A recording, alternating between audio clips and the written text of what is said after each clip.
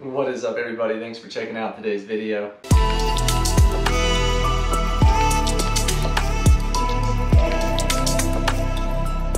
So today was supposed to be 3 miles easy with a strength session afterwards. After yesterday's run and then my fast road run I did on Friday, then some more road miles on Saturday, my legs just feel a little tired.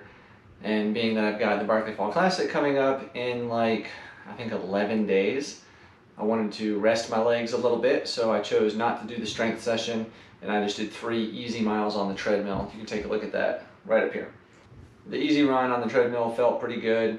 You know, legs don't really have any soreness to them, they're just tired. They felt tired, fatigued, I guess. So resting them. This week's going to be pretty much all easy stuff, going down in miles as I get really into my taper for BFC. So a couple of notes about yesterday's run, my training run for the No Business 100.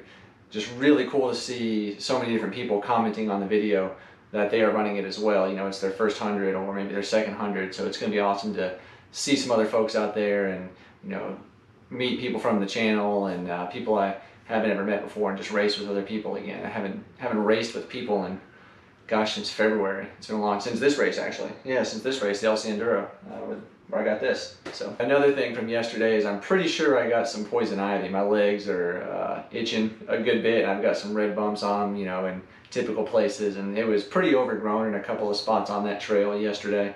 A lot of low foliage undergrowth, kind of running right through it. And normally, you know, I sweat so much that I never get poison ivy.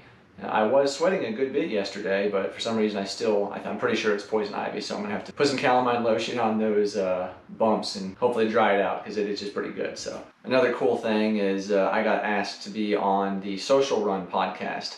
So tonight we're gonna be recording that. I'll find out when it's gonna publish and go live so that you guys can check it out and I'll share it with everybody. But it should be a good time. It's a pretty cool podcast. He's got some great runners he's had on that podcast before. It's pretty neat. I'll put a link in the description to the podcast so you can check out some of the other runners he's interviewed as well. But it's pretty cool in premise. So looking forward to it. It's going to be a fun time. Other than that, you know, we're just kind of starting to prepare for my wife's race this weekend. You know, she's getting some items at the store that she needs and different nutrition things. We're going to start getting that ready and packing, and excited. Can't wait to go and support her. I'm going to be sure to film it and hopefully put together a good video of her experience at the race. So be on the lookout for that next week sometime. Hopefully I'll get that published pretty quickly. So anyway, thanks for watching. Thanks for checking this out. I really do appreciate it. It's awesome to see the engagement with the channel, and I just appreciate you guys so much. So if you have not already, just go ahead and give a thumbs up to the video. I'd appreciate that, and click that subscribe button.